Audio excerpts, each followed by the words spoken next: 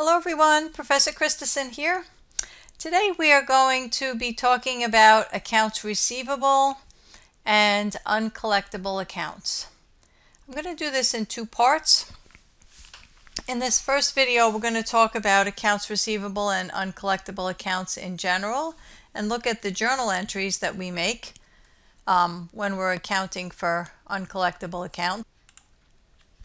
And then in the second video, we'll look at some of the details as to how we come up with the amounts in the allowance for uncollectible accounts.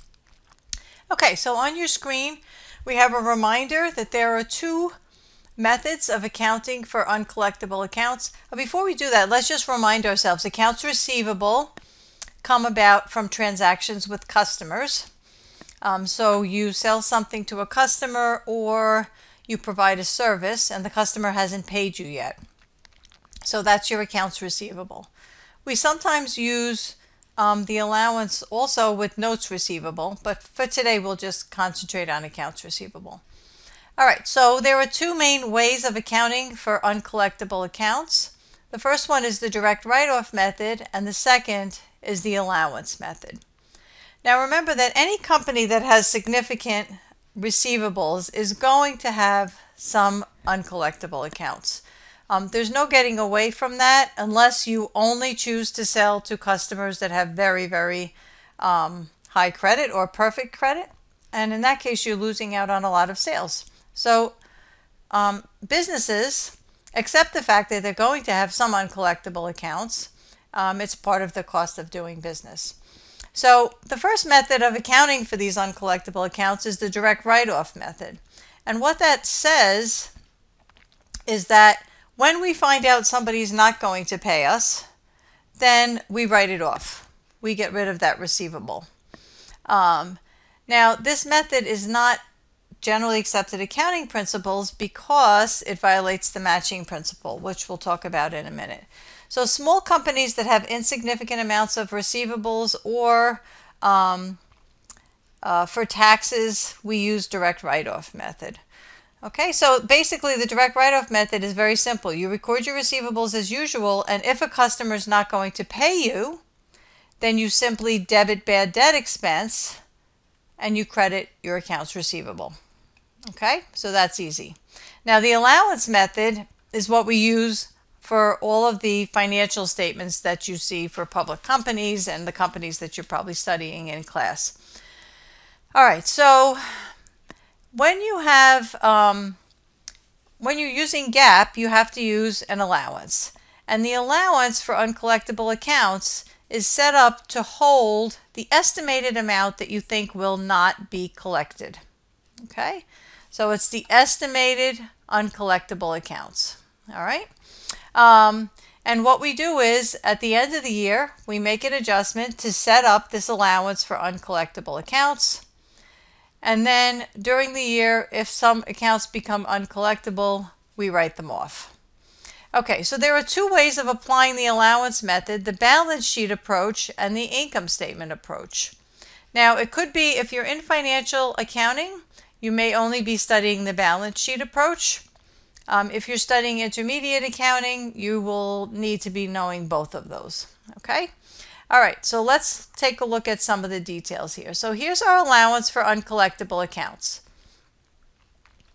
This is a reduction of your accounts receivable. Now, accounts receivable has a debit balance, right?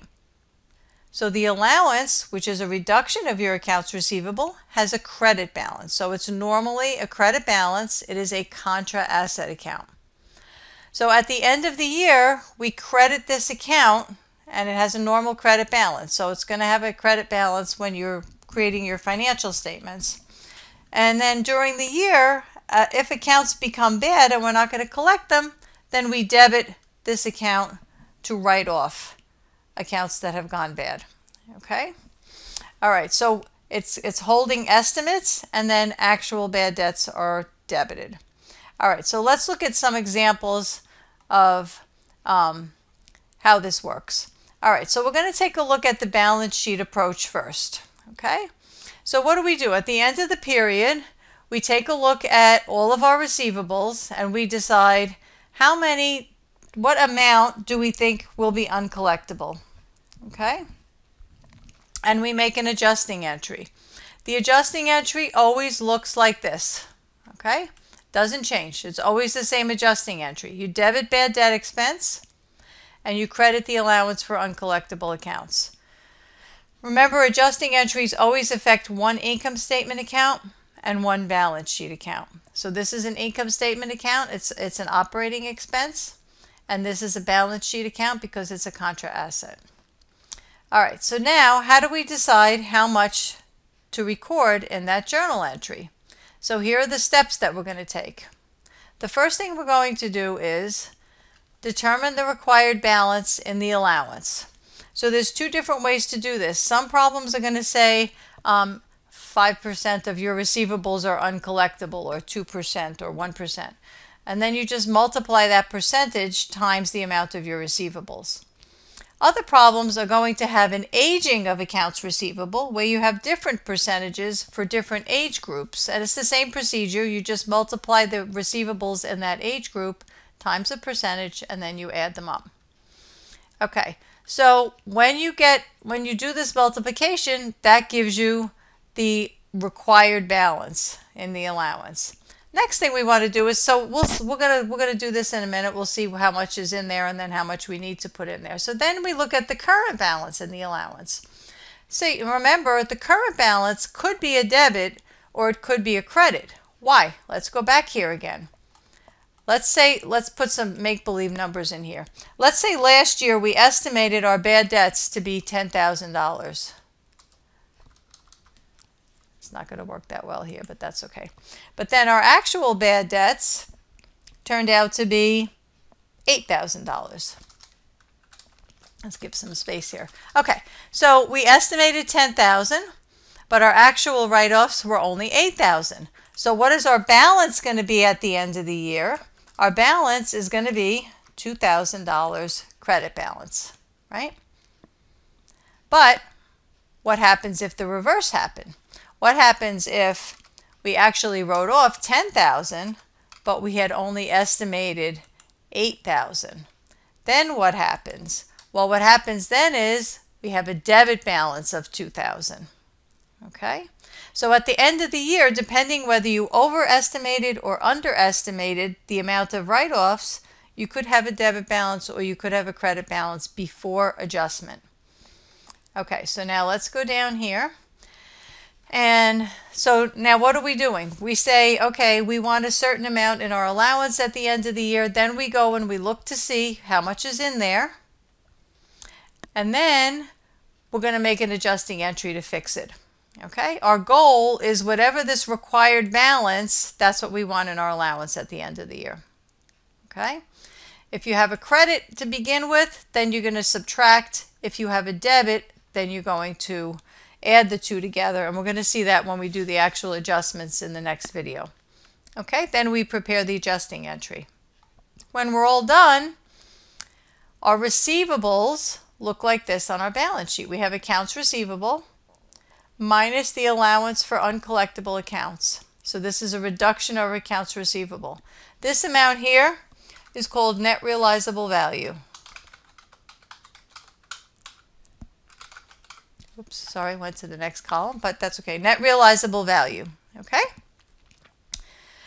So the $190,000, what does that represent? That represents how much we actually expect to collect, okay? All right, so now let's take a look at some specific numbers. Let's take a look at some journal entries. Oops. Okay. So at the end of the first year, so this is our first year of business, so that means our allowance doesn't have any balance yet. The company estimates bad debts at $5,000. All right, let's review our steps. So we say, how much do we want in our allowance? And we're saying $5,000. How much is in our allowance? Well, it's the first year of business, so it's 0. So we want $5,000. We have 0, so we're going to need to make an adjusting entry for $5,000. Okay? Remember our adjusting entry, we're going to debit bad debt expense, and we're going to credit the allowance for uncollectible accounts. Okay. That's our income statement account. That's our balance sheet account. So what this does is it brings our allowance up to the amount that we want it to be, $5,000. Okay, so this is going to look like what we just saw. So our current asset section now is going to look like this. We have accounts receivable, 100,000. Right? It says accounts receivable are 100,000, and then we're going to say less the allowance. If we want to put the whole name, it'll be the allowance for uncollectible accounts, but it's $5,000. And this is going to get subtracted. We'll underline that so we know that we're subtracting. And it's going to give us,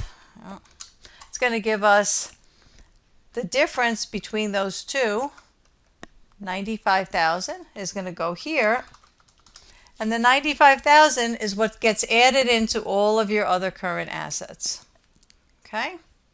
So that's our balance sheet presentation. Okay, so that's our estimate at the end of the year. So that's one journal entry we might have to make. Now, what happens when we find out that a particular customer is not going to pay us? Customer is not going to pay us. So that means we're going to write off this account. Okay? So the next year we find out that this customer can't pay us the $500 that it owes us.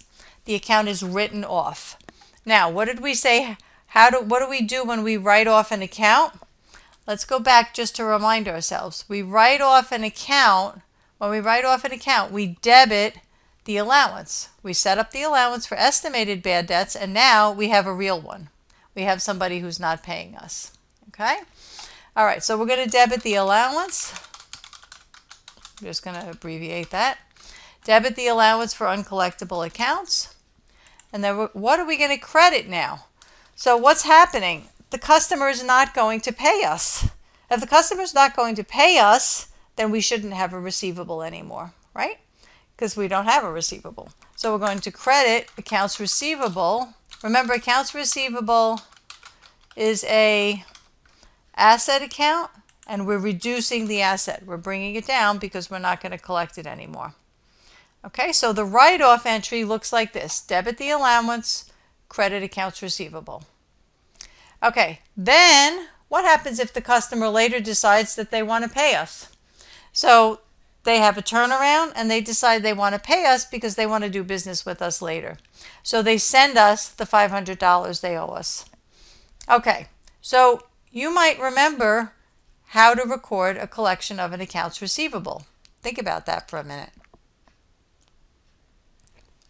Hopefully you said you debit, you're collecting a receivable, you're getting cash, right? You debit cash, and I'm putting this in the second one for a reason, and you credit accounts receivable. That's how you record a collection of a receivable. Now, what's wrong with that? Why am I putting it down here? Well, we can't collect a receivable that we don't have, right? So we can't credit accounts receivable because there's nothing in there. We took it out. So before we can record that collection, as usual, we have to reverse this entry up here. So here we're saying, okay, we're not going to collect this guy's account. And now we're saying, whoops, yes, we are. We are going to collect that account. So now we're going to reverse that entry. So we're going to say debit accounts receivable for $500 and credit the allowance $500. Okay. All right. So that's the end of the first video. I hope you find that helpful, where we walked through accounts receivable and the journal entries. So those are basically all of the journal entries that you're going to see when you're dealing with accounts receivable. So this one is your estimate at the end of the year. Then you have a write-off, and then reversal of a write-off and collection. Okay? All right, so in the next video, we're going to take a look at how we, let's come up with this, this amount of this journal entry here. Okay? All right, happy studying for your accounting.